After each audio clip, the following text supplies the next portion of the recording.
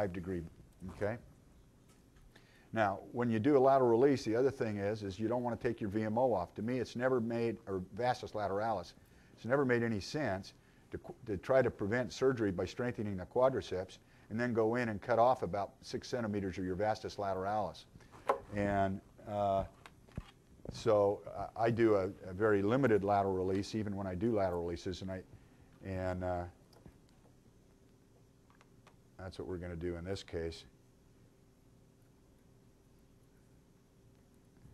And usually that gets you gets you in extension now. I can move the patella all the way off. I can see the sulcus. Here's we got a very typical central sulcus to lateral lesion. You can see where he's been wearing lateral from central to lateral, just as you'd expect with a valgus vector in a normal knee.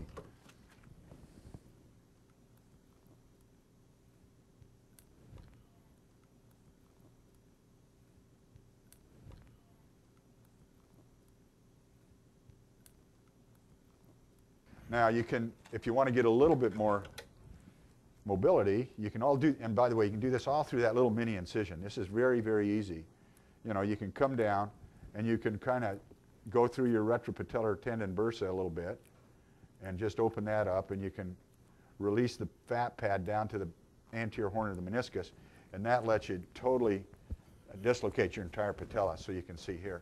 And then as you come to do your patella, because you have not taken it off medially. Now, if you're going to do any kind of medial reef, you can go ahead and release it right now, and that'll even give you more aversion. In this case, we're not going to, so we don't need to.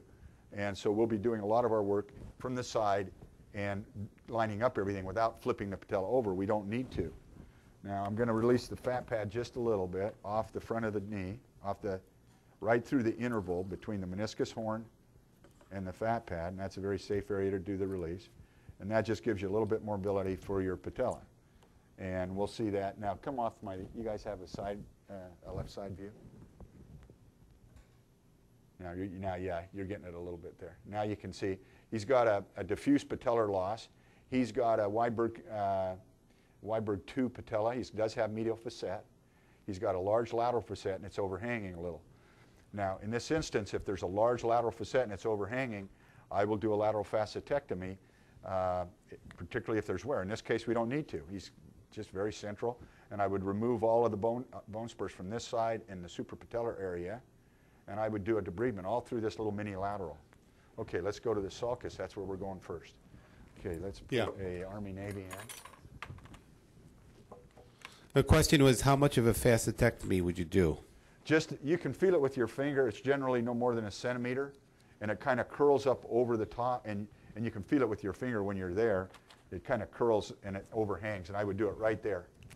And I personally would do it. I do it on my total knees. Virtually every total knee I do a lateral facetectomy on, because it's one of the areas that come back that are very symptomatic. So I routinely do a lateral facetectomy on my total knees, and so I'm very quick to do that because I have a lot of confidence in it.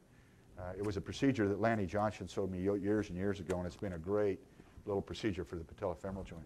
Okay, so here we have our sulcus lesion, and you can see where we care about, of course, is where there's contact. Up at the full extension position, we don't need to cover that. What we care about is 30 to 60, and then down in the deep sulcus, we don't care about that. So this device will cover exactly what we want. We're going to go right in the middle. That's made to stay in the middle. All right, now what we're going to do is we're going to make sure that this touches superior and inferior, and I'm going to push it in just gently, and I want to make sure I'm touching on all sides, and I'm going to line it up right in the middle of my sulcus, and I think we're about right there. How does that look, Steve? Is that pretty good? Yeah, maybe. Okay, maybe. Yeah, I need to be a little bit more down lateral. You just want to. Okay, I'm going to kind of hold it down for myself. This is a step you really want to take your time with. Get it right, because after you do this step, okay, this is probably the most important step. I got to tell you that, and where you put your, because this sets your whole angle. Okay, so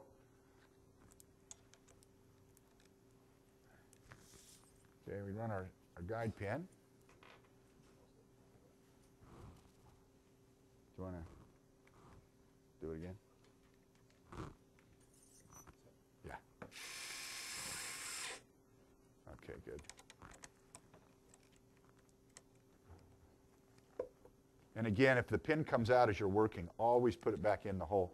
Don't freehand, because you'll change your angle. So we're in the middle of the sulcus. You want to be the one holding that. Looks pretty good. We've touched all edges. We like it. Is there a mallet? Yeah, here we go.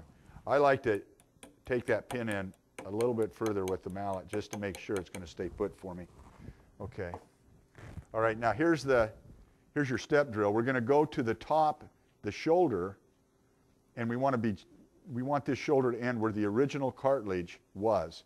So if it's worn out in the perimeter, you're going to leave it a little proud from the bone where your pin is, because you want to look at and you want to replace what's there as a congruency.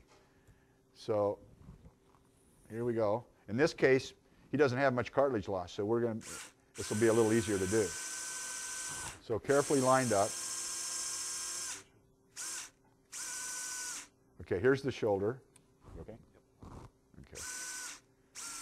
Okay, I'm going to go a little slower here, and I'm going to keep watching because I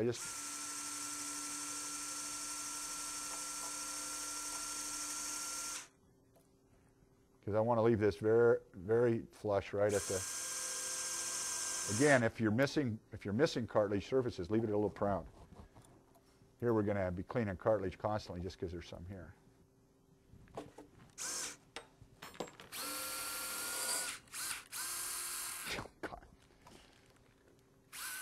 It went in a little further, and it brought the pin with it. Okay. Make sure you put your drill back in the center of the pin.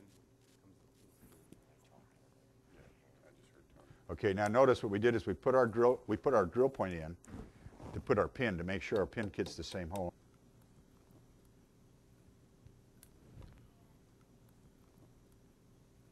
All right, we're there, and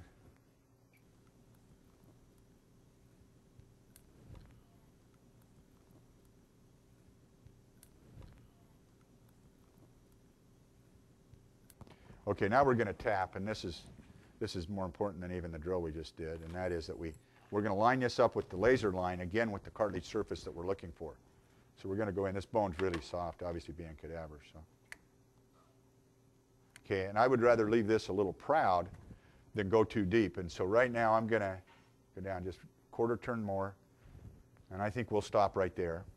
I'd rather leave it just a tad proud. So, and because I can always run it a little deeper. Okay. Okay, here's our screw. Here's your screw and screwdriver. And again, this screwdriver has a laser mark on it. This system is really well engineered. It's just, everything's right to the millimeter. It's very, okay, so now again, I'm going to leave it just a tad proud.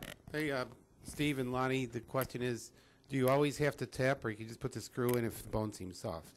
You know, I would suggest tapping because it's got a large cancellous thread, and even in this soft bone, I've got a good bite. I have always tapped. And it gives you such critical control that you really want to line up to this laser line, and you want everything to go. I guess guys could do it without it. That's a physician call. I would tend to tap more. Okay, you okay? Okay, let's take this out of there. Okay, so now you can see we're in place. We've got the screw pretty flush. We're going to clean the taper so we can put the little trial in. Now we want to see really what this trial looks like to the rest of our cartilage. Okay, so we've got this little suture on the end of the trial, and I'm going to make sure that that taps down. Okay, and indeed it's a little proud. I don't know if I've got it all the way down. Let me tap it in a little bit. Is it down? Yeah, your screw. Yeah, that's all right. Okay. It looks like we're really good medium. It looks like we're up about 1 millimeter all the way around. We're a little proud inferior. So I want to put that screw down another millimeter, so I'm going to go a quarter turn. You remember it's a quarter turn per millimeter. And try it again.